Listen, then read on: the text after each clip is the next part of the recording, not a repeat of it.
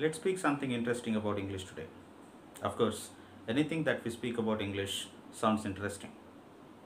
I would like to touch on one special concept today on spellings. When it comes to spoken English, English seems very easy.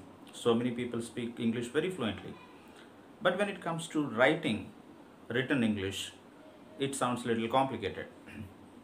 One of the main reasons for such complication is the presence of silent letters in English word spellings. What are silent letters? In simple language, a silent letter is one which is a part of the spelling but which is not a part of the pronunciation. That means we include the letter in the spelling but we do not say it out when we pronounce that word. So many such words we have in English. One of the most popular examples is the word psychology. When we take the word psychology, the spelling of the word is Psychology. But if you look at the pronunciation of the word, we don't call it as psychology. P never makes a sound in the word. We just start with S, Sychology. The obvious question, the logical question that arises is, when P is not pronounced, when we do not speak out P, what is the need for having that P in the spelling of the word? There are so many questions that confuse students. There are so many words which have silent letters in English. Let's see in this video, what are silent letters? Where did they come from? Why is it necessary to have silent letters in English? Is there any way we can eliminate silent letters from English? And there are so many other interesting facts about silent letters. Let's see some of the rules, where they are used, how they are used, how can we identify silent letters. Let's find answers for so many such questions in this video. Let's go. Reason number one, why do we need silent letters in English? Before that, I would just like to tell you one point. When we speak about languages, we call them phonemic. Any language is based on the phonemes, that is the sounds, the smallest sounds that we make. In English or in any other language, always it is speech first, then the written English. When humans started speaking, they had to be written in some forms. That's when they created letters, words, sentences, and so on. Letters form the basis here. Can we capture all the sounds in the available set of letters in any language? We have different sets of letters. Indian alphabet system is different and the Western alphabet system is different. When it comes to English, we know that English alphabet has only 26 letters, out of which we have 5 vowels and remaining 21 consonants. But when it comes to Indian languages, we have so many vowels and so many consonants in the languages. This concept of having lesser number of letters, a fewer number of letters in English, makes it very much necessary for some of the letters to have multiple sounds. It's something like this, that is, we have only 3 teachers and we have 5 subjects to teach, which obviously makes it very much necessary for any 2 teachers to teach multiple subjects, either 2 subjects, or one teacher may have to teach 3 subjects. So this is how, when we have lesser number of resources, it becomes very much necessary for us, for some of the resources to take more burden. This is what happens here. English has only 26 letters, but there are 44 sounds to make. And in English, one more way of looking at it is, some of the letters make the same sound. For example, in some cases, the letter C makes the same sound as letter K. So C also makes K sound and K also makes K sound sometimes. And sometimes the letter C itself makes multiple sounds like S and K.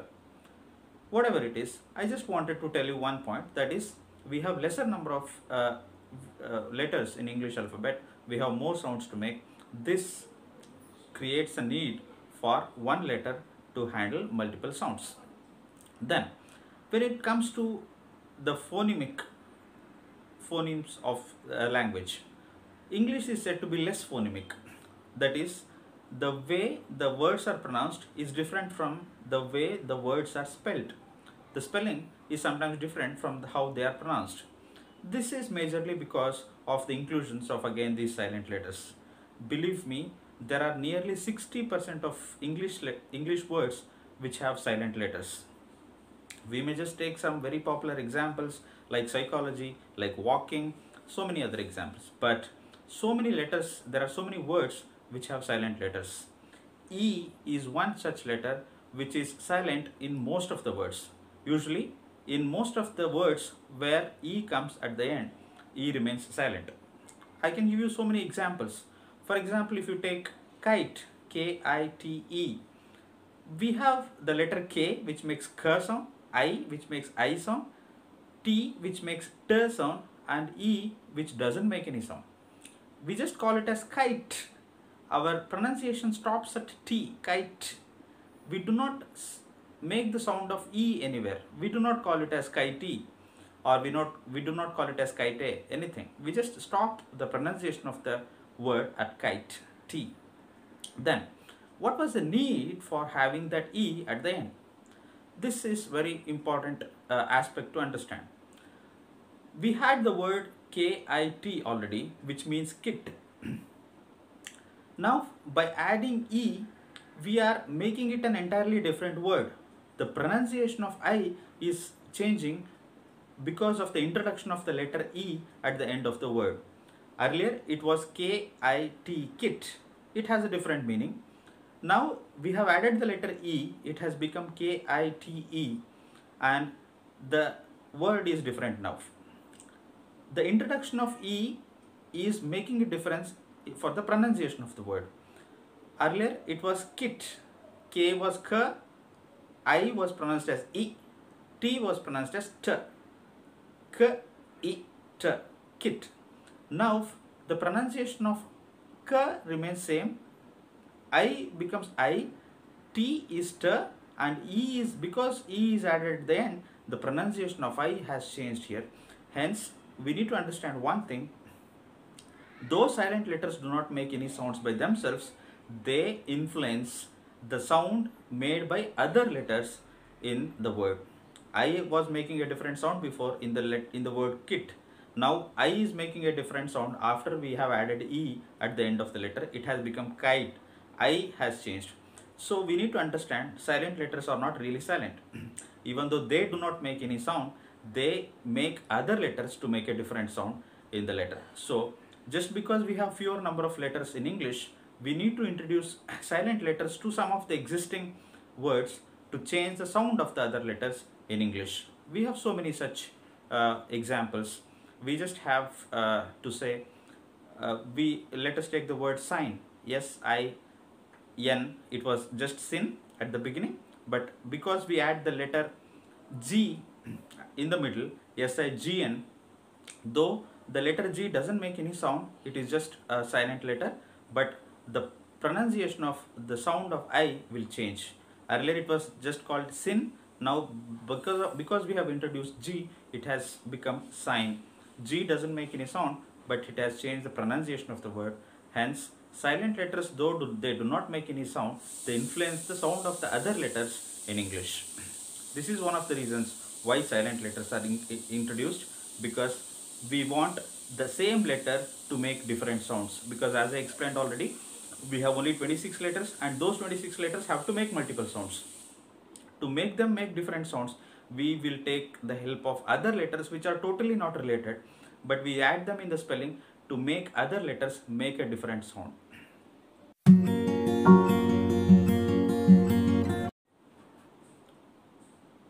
Reason number 2. When we speak about languages, we have different branches within a language. We call phonology, which means the study of sounds within the language. The sound aspects of language. The very word phone means sound. Phonology is one, and second one is orthology. Orthology is all about symbols, all about letters, how a language is written. So phonology is about pronunciation, about speaking, about sounds.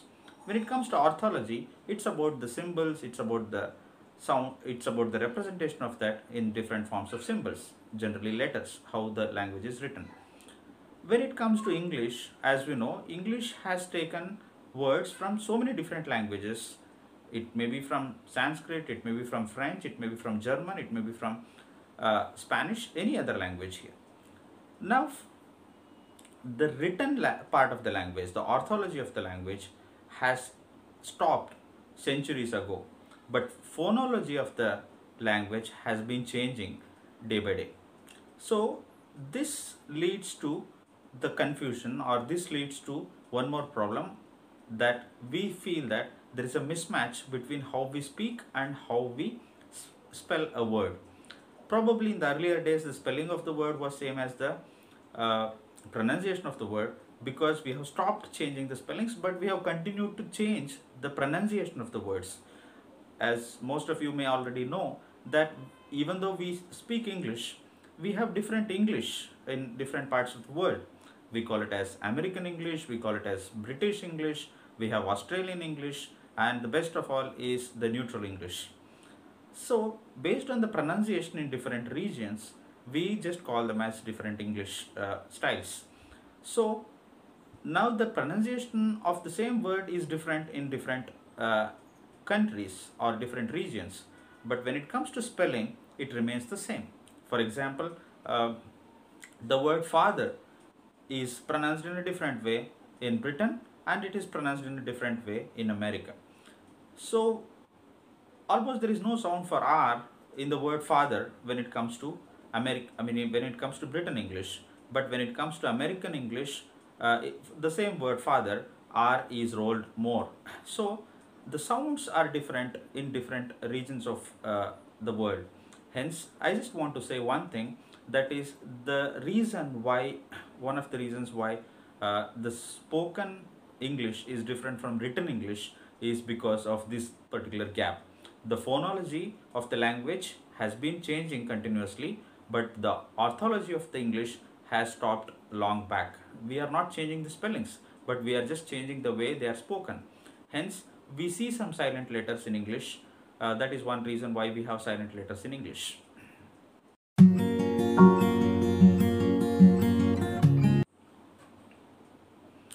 Reason number 3. Why do we have silent letters in English? It is something, a continuation of my previous point.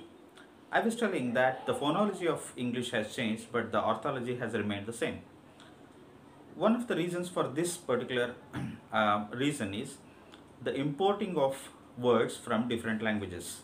English has been shamelessly taking words from all over the world. That's why it has the richest vocabulary in the world. The language which has the richest vocabulary in the world, you just take, for example, so many etymologists, that is those who try to find the birth of the words or where it has been taken from. So they just connect the words which are present in English from various sources. For example, the father and mother might have been taken from Sanskrit, Matru and Pitru. Similarly, there are so many words which are taken from Sanskrit. There are different words taken from Spanish, French, Russian, Japanese, Chinese, where not. Hence, when the words come from the other languages, what is basically happening is English is taking the spelling of the word, but English is not taking the pronunciation of the word from the other languages. This is creating a mismatch between the spelling and the pronunciation of the word. For example, a king or an official at the higher level is generally called as Tsar in Russian language. It can be TSAR or TZAR, it depends. Now, when it comes from the other language, the word has been taken into English and we use it in English, but we do not pronounce T here, we just call it as Zar. Similarly, when it comes to the letter tsunami, a Japanese word, we just write the spelling of the word as TSUNAMI, but we just pronounce it as tsunami. We do not call it tsunami. Similarly, there are so many words which are taken from other languages, like maybe German language, maybe French language, etc. But when we pronounce them, we just pronounce them keeping some letters silent. What perhaps happens in most of the other languages is the words which have all the letters are pronounced in the word, but English is one such language, or the native speakers of English are the people who want the language to be spoken effortlessly. Without much effort, they just want to speak. There should not be much effort in speaking English. So, if you look at it, most of the English words are easy to speak. That is, there are very few words which are tongue twisting or which are very hard to pronounce. Otherwise, most of the English words are very easy to speak out. Unlike in any of the languages, especially if you take the language Sanskrit, there are so many tongue twisting words. So, the words which are really hard to remember, which are very hard to use. But English doesn't follow that concept. English usually has converted most of the complicated words into easier pronunciation. And when it comes to American English now, it has been even making the spellings easy. It is eliminating all the letters which are not necessary. For example, we know the word is COLOUR, the word color in Britain English, British English, but when it comes to American English, they have just removed U and they have made it as COLOR. There are so many such words where the spellings have been simplified, but basic British English has been simplifying the pronunciations but not the spellings. That's what we follow. As I was telling you, there are so many words which are taken from the foreign languages. It can be from German, it can be from, for example, the word knee, Knee.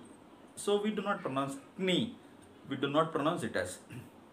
So similarly, the word psyche, Psyche. These are the words which are taken from French and German, but we just remove the letters which were pronounced originally in their native languages. But when we imported them to English, we stopped pronouncing some of the letters just because we just wanted to make it easy. We means the British. So the people, the native English speakers, the British, wanted to make the pronunciation easy, so they just imported the spellings, but they did not pronounce the letters which were creating it difficult for the pronunciation. Hence, this mismatch has created the presence of silent letters in English.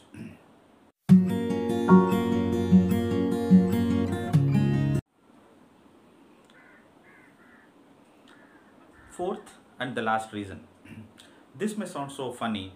I'm not even sure whether it is true or false, but I just thought I would share with you because it is a great fiction, kind of very fictional aspect to the silent letters of English. I'm not sure if it is true or false. I just want to share with you. In earlier days, uh, English was limited, unlike today's English or today's sources we have. English is printed on internet, on the books, or where not. So we have different sources for English here. So whatever we want, we just get it from different sources. But earlier days, we used to have very limited sources for referring to any book or any text which is printed.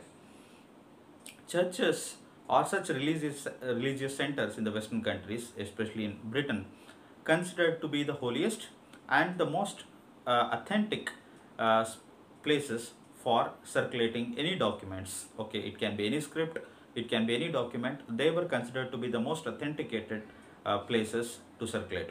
So there were no many printing presses, and there were no many any other ways of publishing any content. During such cases, they started converting the manuscripts. The people who had written something by hand on the papers, they started printing them, and especially the holy books, especially the scriptures, they started printing them. And when they started printing, obviously the task was given to the typesetters. I mean, those who work in printing presses, what we call. Unlike in today's screen printing or computerized typing, so as we did not have them, so they just had to set it. So we call it as typesetting, or we just call it as print setting. So they had some nails which had to be inserted in the grooves, and they had to be printed on the paper. Now The typesetters were actually the very unskilled laborers without having much knowledge in English or in any language. But one thing was their wages, their remuneration was fixed, their salary was fixed based on the number of pages they print every day, the number of pages they set every day, the print setting or the typesetting they do every day. It is believed that for one reason that they started inserting some letters unnecessarily in some of the words just to increase the length of the text. So I'm really not sure, and this cannot be completely taken as an authentic information, but this is how it is. That is, it is said that these print setters who are unskilled laborers and who were little greedy and wanted to earn more by just adding some unwanted letters in English typesetting. So even though some words were given, they started inserting some letters. I'm sure there must be someone who used to cross check. I'm not sure if they cross checked or not, but they started inserting some unwanted letters while typesetting so that the length of the page increases, the length of the printed content increases, so that they would get more remuneration or more salary for that. This sounds to be very silly and very funny, but this could be one of the reasons, if you believe, for introduction of silent letters. So that's how some of the letters got added to some words which were nowhere related to the actual pronunciation of the word.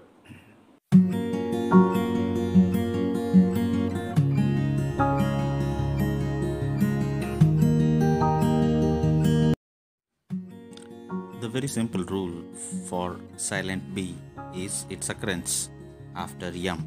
Whenever usually B comes after yum, we don't pronounce it. There are so many examples like comb, limb, so we just pronounce them without B.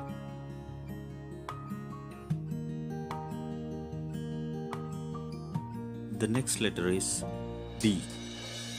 The D sound of D is usually not pronounced when the letter D is followed by GE. There are so many words like pledge, dodge, grudge, judge, etc., where we do not pronounce D.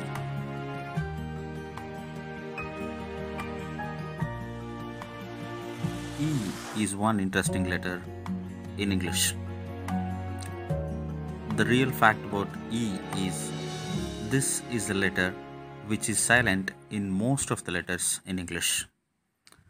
The E does not make any sound when it comes usually at the end of any word, but it changes the sound of other letters in English. HID is just hid, but when E is added at the end, it becomes hide. It is changing the sound of I in the word hide. When E is added at the end of a word, hop becomes hope, rid becomes right, sit becomes sight, cut becomes cute, and so on.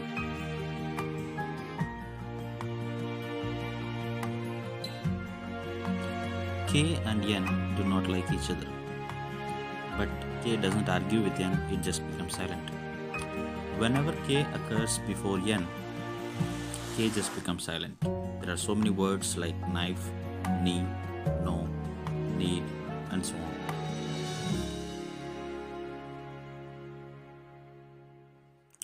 L is another interesting letter that becomes silent when it comes before letters like K, M, and so on. But one thing that we must observe is if L is followed by another vowel, generally it makes sound. There are so many examples like calm, half, talk, would, should, fork, bomb, and so on. These are some of the reasons why we have silent letters in English, and these are some of the rules where silent letters occur in English. But we just have a question. Have we learned completely about the silent letters? Never. English continues to be mysterious and continues to be interesting. Let's try to explore something more ourselves. Let's meet with some other interesting topic next time.